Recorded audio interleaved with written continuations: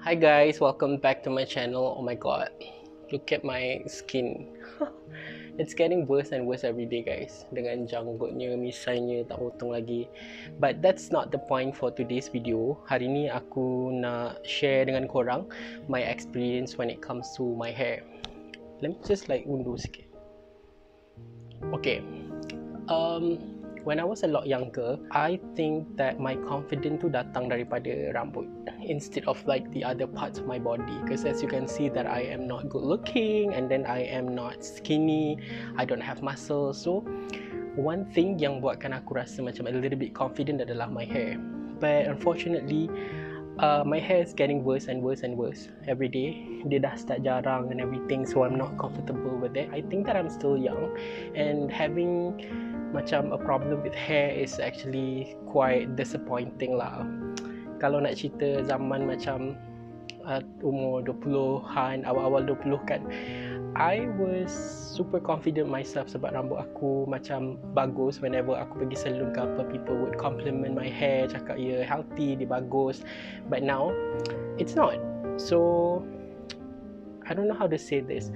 Bila my hair started getting worse, dia dah start gugur and everything, I rasa macam tak boleh nak keluar rumah without wearing anything to cover it up. Especially kalau nak pergi hang out with friends ke, ataupun even nak pergi beli makan untuk myself pun I rasa macam a little bit awkward, and I rasa macam ada orang tengok and kutuk my condition, so yeah, that's why a couple of years back aku started pakai topi. I do have a lot of topi right now. I akan keluar pakai topi. Kalau korang tengok my Instagram photos, every photos memang akan ada pakai cap. Aku dah try a lot of things untuk buatkan dia jadi baik balik.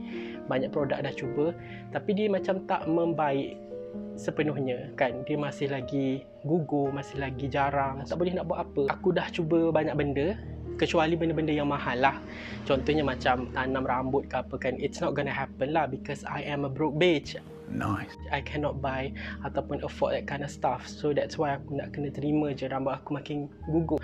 Aku dah start botakkan rambut for 2 years lebih dah, tapi sampai sekarang pun masih tak comfortable, masih lagi rasa macam tak boleh nak sesuaikan diri. But yeah, I don't know what to say. Tapi kalau korang tengok rambut aku sekarang ni, dia macam dah start panjang balik. I am going to cut it. Tapi the problem here sekarang ni adalah dekat tempat aku tak ada kedai yang buka. PKP lockdown ni macam orang masih lagi belum bersedia untuk buka kedai gunting rambut. I don't know why. So I was thinking that I need to get myself a machine untuk botakkan sendiri. Okay guys, so I finally got it. Aku dah beli dah mesin yang untuk potong rambut tu, and harga dia agak pricey sebenarnya. Aku rasa dia RM86.90.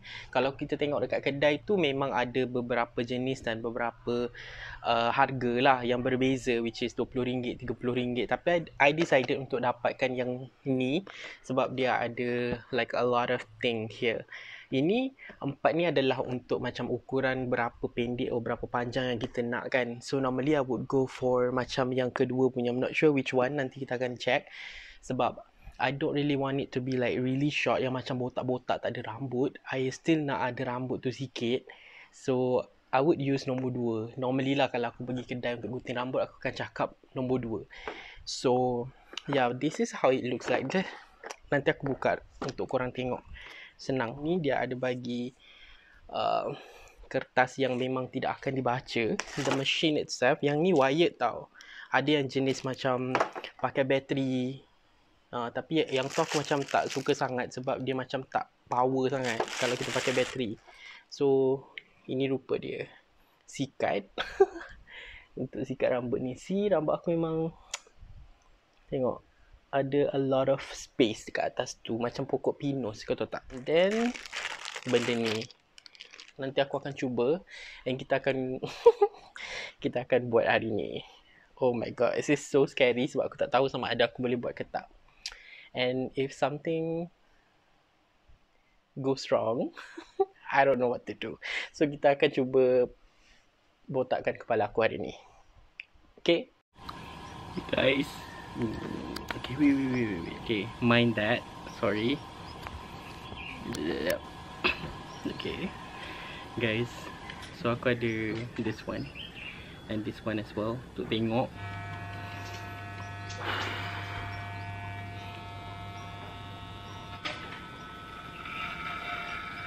I did it.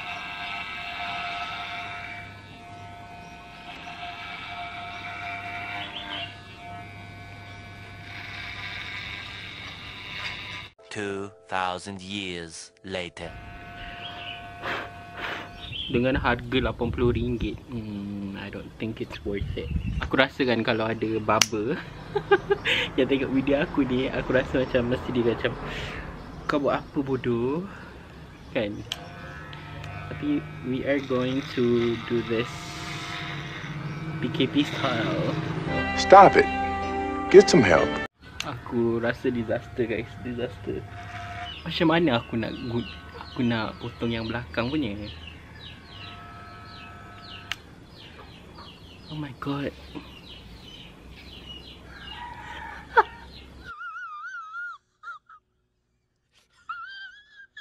So guys, this is like the final result. As you can see, I think I did like a pretty good job. It's not too shabby, and yeah, I look like a watermelon, but it's okay, it's fine, because this is how it's gonna be.